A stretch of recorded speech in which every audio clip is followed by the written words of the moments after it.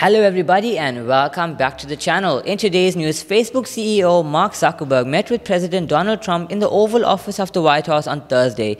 And while Zuck didn't bother to mention the meeting on any of his social media channels, the president proudly posted a photo of the two men shaking hands on Facebook, Twitter and Instagram, which is also owned by Facebook. Zuckerberg, arguably the most powerful person in the world as a leader of a company with data on over 2.3 billion people, was in Washington, D.C. on Thursday to meet with a number of legislators. One legislator, Republican Senator George Hawley of Missouri, even told Zuckerberg to sell off Instagram and WhatsApp, an idea that the billionaire Facebook founder was not willing to entertain. Zuckerberg sat down with President Trump, reportedly including Dan Savino, the White House director of social media, who was not open to journalists and news photographers. A Facebook spokesperson told CBS News that the meeting with Trump was good and constructive, though the tech giant did not respond to questions from Gizmodo.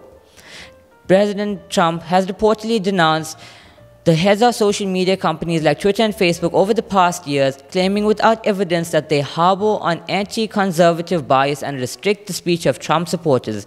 Trump has even asked why supposedly liberal institutions aren't censored on platforms like Facebook, a question that would seem to contradict his alleged support for free speech. Zuckerberg also met the Democratic Senator Mark Warner of Virginia this week to discuss the future of social media. Warner organized a dinner in Washington on Wednesday night where they talked about Libra, Facebook's digital currency that's already controversial all around the world. Zuck told Warner that Facebook and the Libra Association, a Switzerland-based group of companies, would not launch the cryptocurrency until they got buy-in from U.S. financial regulators, according to Washington Post. Trump supporters who used Facebook left thousands of comments on the White House photo to express their disgust with Zuckerberg and demonstrate just how vital and insightful these social media platforms can be for a functioning democracy like the United States. Ask him when his crews are going to quit suppressing conservatives' views, one Facebook user wrote.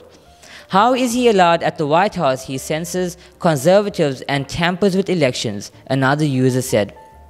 Please suspend all account communists, wrote another Facebook user.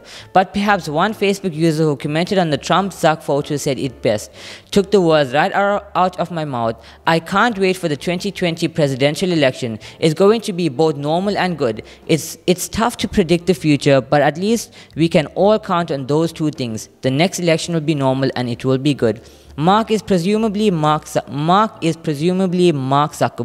though it's nice to know that people of Facebook aren't too formal and like to use first names when issuing official press releases. Facebook said that it didn't have anything more to share about the meeting.